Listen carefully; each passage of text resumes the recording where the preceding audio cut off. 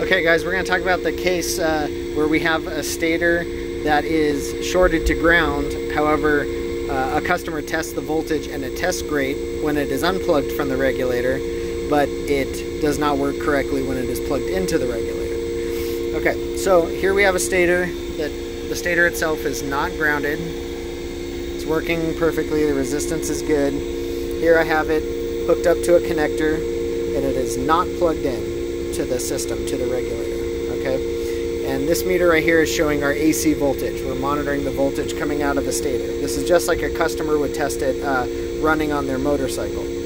Okay, so in this case, the stator is not grounded, and we get good voltage out of it and everything looks fine. Okay, so let's see what happens if the stator was grounded. So what I'm going to do is ground one of the stator leads. The stator is mounted, is a metal core, obviously, and it's mounted to all this metal. And these yellow wires here I have attached to the metal as well. So when I attach this yellow wire to one of the stator leads, I'll be grounding one of the coils of the stator. So let's see what happens to the voltage when I do that. Again, it is not plugged into the regulator, so there's no load on it. Okay, hold this so I can show both. Okay. I now have it grounded and there's no change. So I have it touching the stator lead there. No change in the voltage. I'll unground it. Same. And I'll ground it again.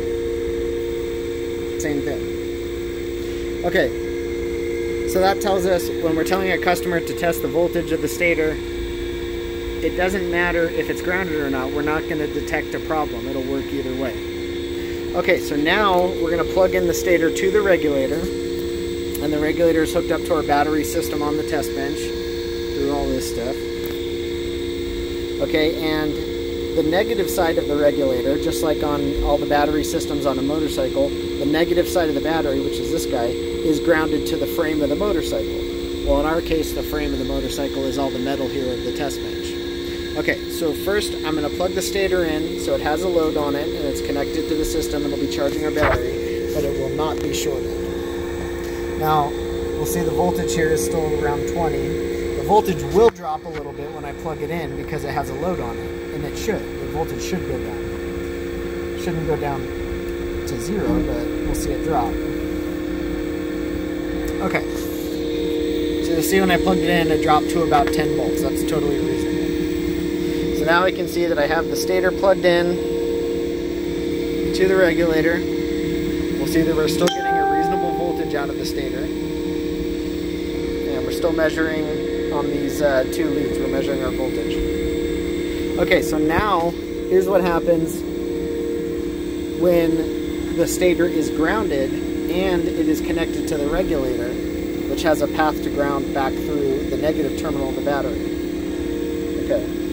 Try and do this without looking at it closely. I'll show you the meter. See the voltage drop instantly? You can see here that I have it grounded. Remove the ground, voltage comes back up. Grounded, voltage is gone. Alright, so you can see that if we have a short to ground in the stator and it's connected to the regulator, and therefore has a path to ground back through the battery negative terminal, it kills the output of the stator. And if I go back to the first case where the stator was unplugged from the regulator, note I still have it grounded, makes no difference to the voltage, tests perfectly fine. Okay, so hopefully that illustrates the case we were talking about, where a short to ground in the stator can not be detected just by measuring the voltage, but will cause a problem when there's a load when it's plugged in. Okay, see ya.